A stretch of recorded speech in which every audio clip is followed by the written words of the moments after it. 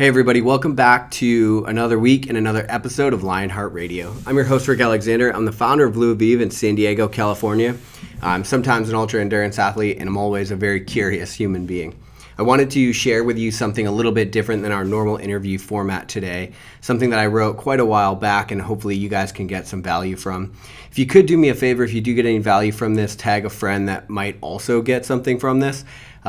Hopefully this will provide a little bit of motivation for your week, and if nothing else, a little bit of introspective thought.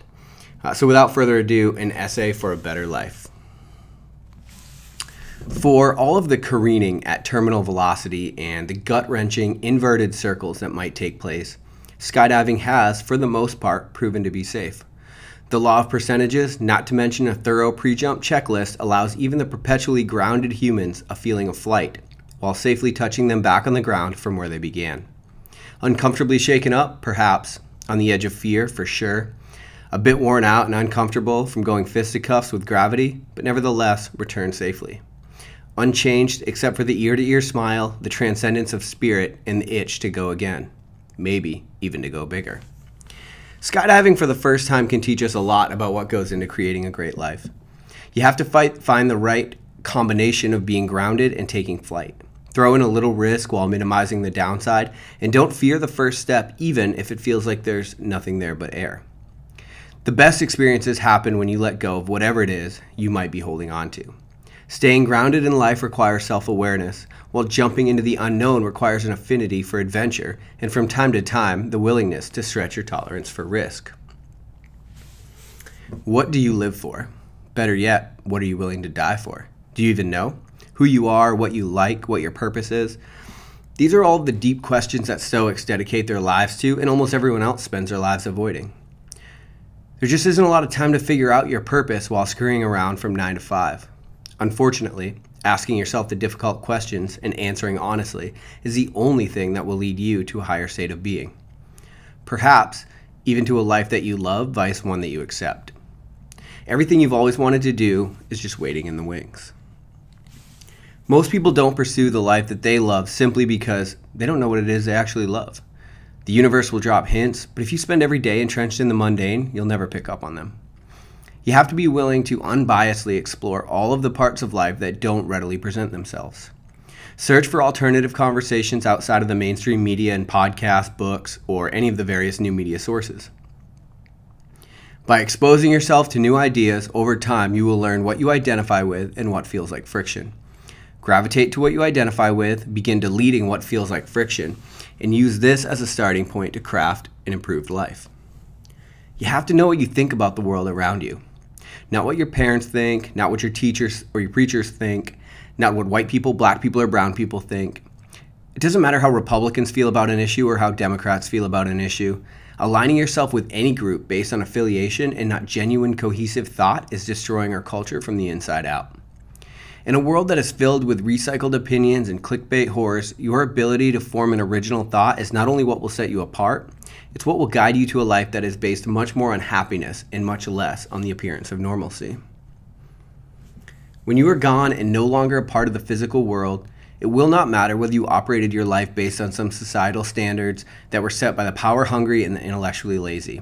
What will matter is whether or not you can say that you've maximized your one chance at this experience we call life. In order to do that, you have to be willing to give yourself wholly to what you believe in.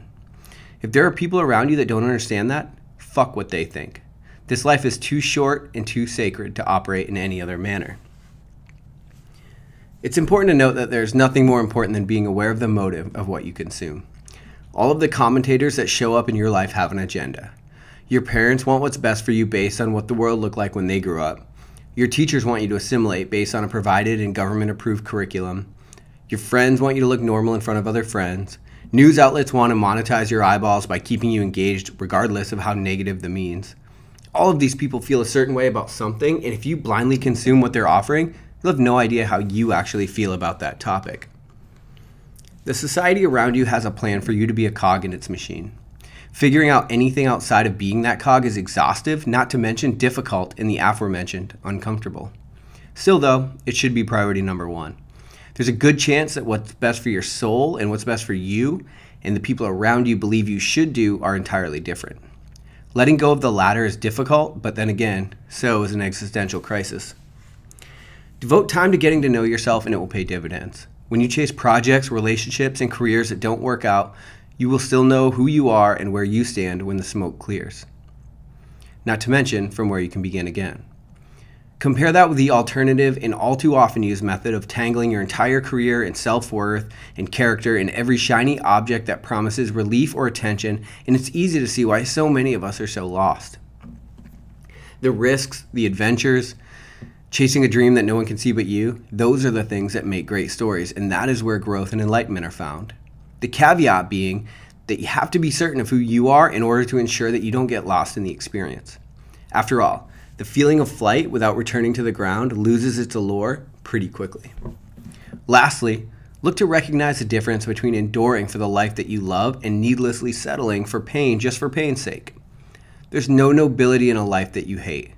Don't be afraid to quit when the end is no longer justifying the means.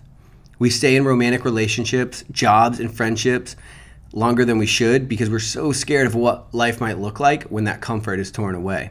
And believe me, I get it. The idea of going out on a limb only to realize that you're the only one out there can be nerve-wracking, but still necessary. Oftentimes we don't leave a situation that no longer serves us simply because we fear it is the best we will ever get. Raise your fucking standards. You will always get what you accept and it will get better. It always does. You will adapt, evolve, and eventually overcome, only to realize that your life is much better than even you could have imagined. Maximizing the human experience requires that we leave no stone unturned. We have to be willing to explore any and everything that we feel drawn to, regardless of whether or not we have society's approval. We must be willing to be bold when others are timid, and we need to put our feet forward when others would rather not leave the safety or comfort of the present.